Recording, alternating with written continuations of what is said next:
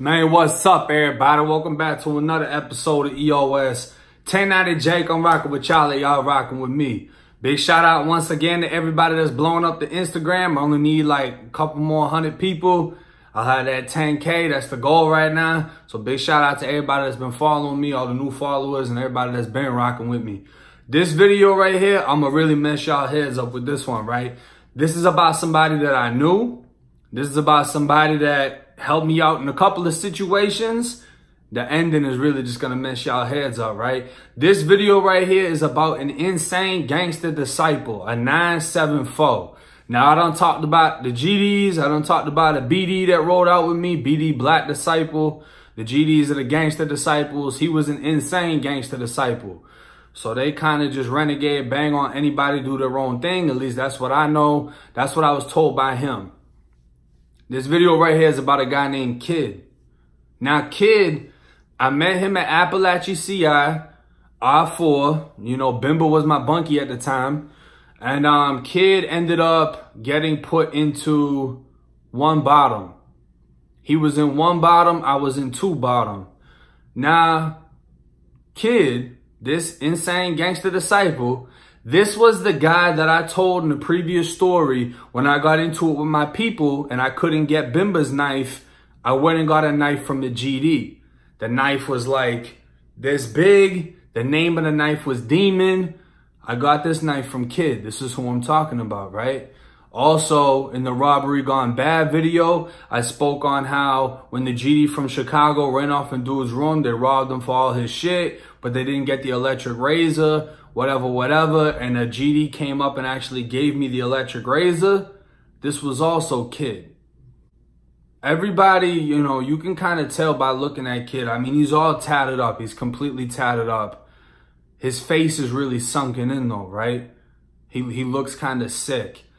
And I heard rumors that he was stabbing shit up. He's got a huge scar on his head where he said he got hit with a knife at another compound. But I never seen him actually get into action before.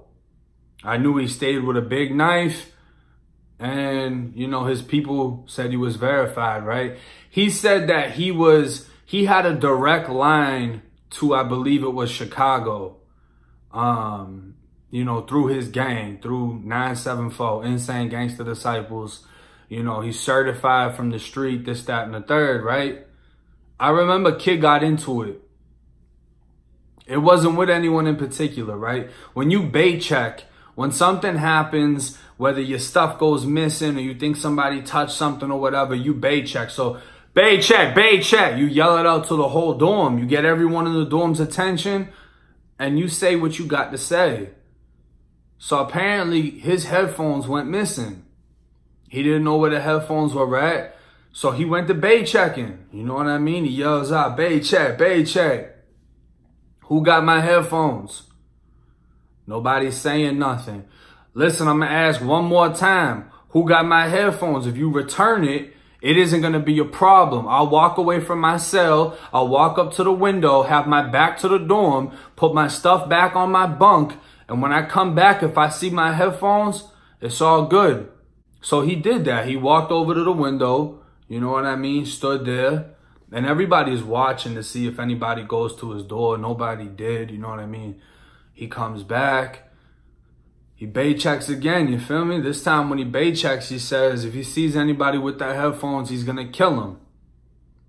When you hear somebody make an announcement like that, you know things just got serious, you know what I mean? And we all knew that he had this huge knife. You know what I'm saying? Like, we all knew about it. And he used to have a magnet on the knife. So when he sat down at the table, he would put the knife onto the magnet and magnetize it to the bottom of the table. So the knife is sitting there the whole time. So if there's a problem, he can just grab it and boom, he's got a huge knife on him. He's ready to go. So, I mean, all of a sudden, he just starts yelling out. He's like, oh, y'all think it's a game. Y'all think I'm playing. I did 260 days on death row. I'm not scared to go back. I will kill you and rape you after I kill you. And we heard that. And we're just like, what? Like, what did he, like, this just took a turn for the worst. You know what I'm saying? It's like I've said in other videos, though.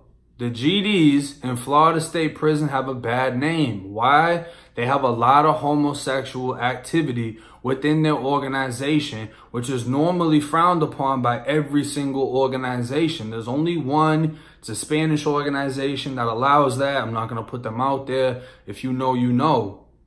But the GDs in Florida State Prison, they get down. And there usually isn't an issue with that. And he was actually bunkies with his girlfriend. So in prison, they're called boys. You know what I mean? Dude had his eyebrows tweezed, everything. It was a mess. And it's crazy because dudes will portray themselves as full-blown gangsters and they entertain homosexual activities. You know what I'm saying? There's a lot of booty bandits that are known for being straight killers, straight savages. Like, you're not going to tell them they're gay. They're going to kill you. You know what I'm saying? And that was the situation with him. His bunkie was his boy. And, you know, he yells out, "I'll kill you and rape you afterwards." And it got everybody's attention. And come to find out, it was his boy that left the headphones in his locker. So he brings him back out. Kid gets him in the room, starts smacking him. You know what I'm saying? And dude talks to like, I mean, yeah. Like, he does the whole, you know what I'm saying? It's a big role. But to hear that, though, to hear him threaten just to the general, "Oh, I did 260 on death row." You only go on death row if you kill somebody. So basically what he's saying is, "I'll kill again," you know? And he had a life sentence. So everybody assumed it was for a body. He got into it with someone else at one point in time where he showed the knife pretty much to everybody. There was a guy on the top tier, an old head, right? An old black dude from, you know, Broward County or whatever. And kid's boy, his, you know, girlfriend, once again, was in the shower. The showers, it's like a walk-in shower with a bar door. You know, you just go in, whatever. There's like 4 showers, one on the top, one on the bottom. And the old guy was looking in the shower, looking at kid's boy.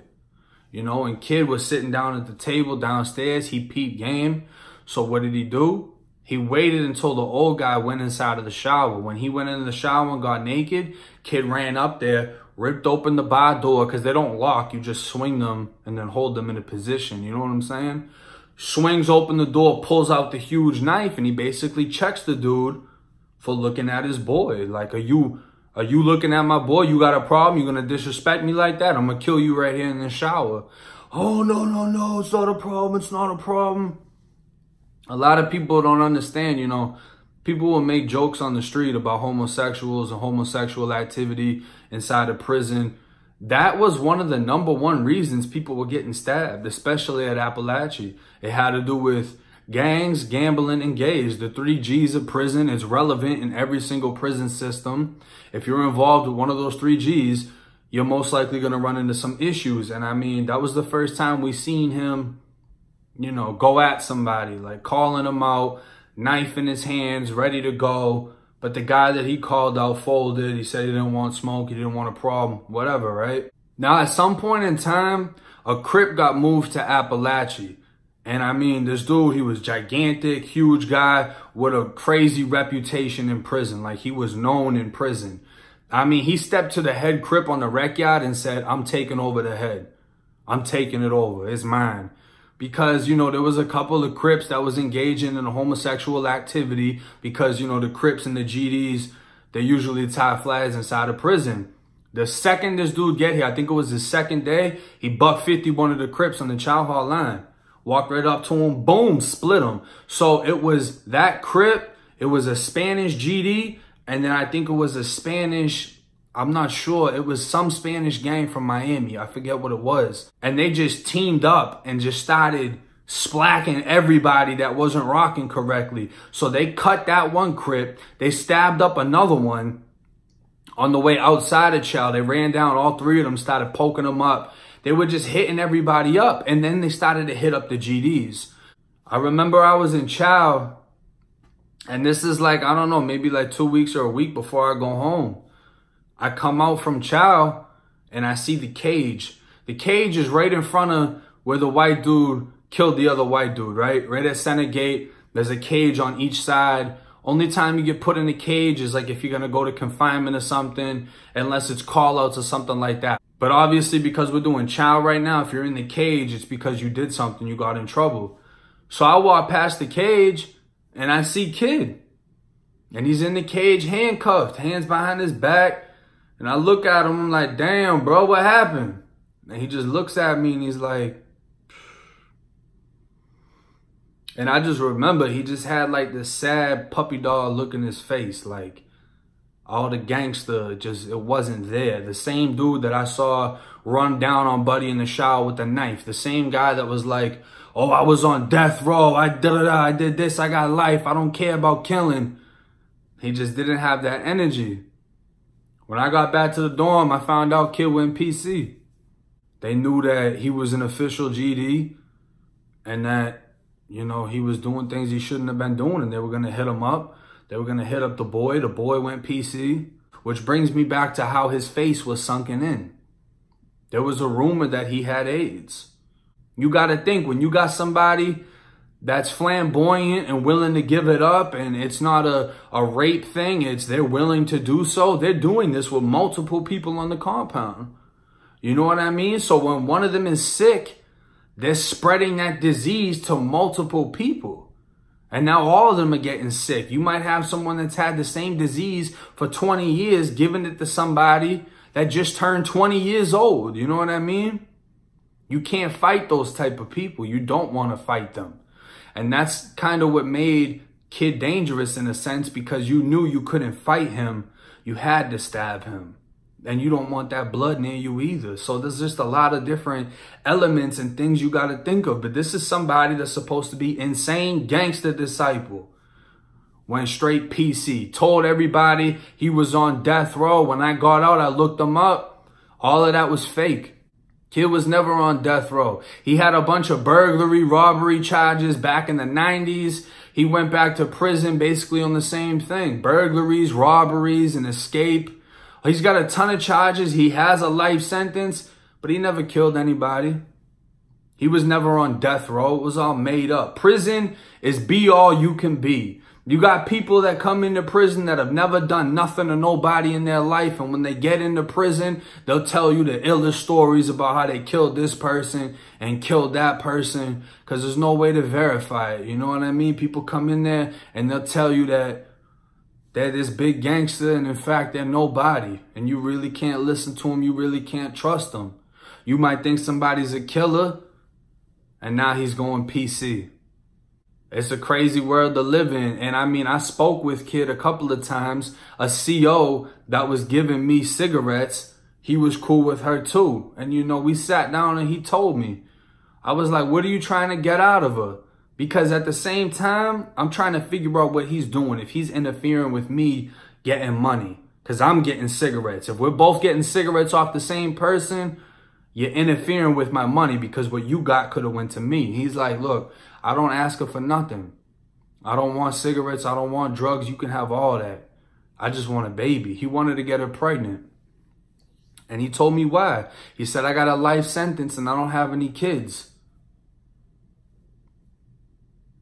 I have nobody to carry on my name or my bloodline. If I die in prison, my bloodline dies with me. And that hit me hard. That was a reason why I wanted to have a child when I got out.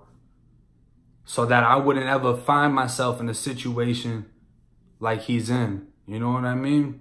And even though he turned out to be poison, he turned out to be PC, he was food, whatever, I still learned something off of him. And it was something that still stuck with me to this day. To be grateful that I now have a daughter, and to be grateful that I'm not in the position that he's in. So even though I would never affiliate with him again, I still was able to learn something positive from him. And that's really what I want y'all to get out of this message. I found a dude I thought was solid. I thought was this and that. Found out he was entertaining things he shouldn't have been. That was a red flag. Come to find out he goes PC. Come to find out everything he said was a lie. And you can't believe everybody, bro. But that's the reality of prison. That's why you need to stay out of prison, man. It's 1090 Jake. I'm rocking with y'all like y'all rocking with me. Till next time.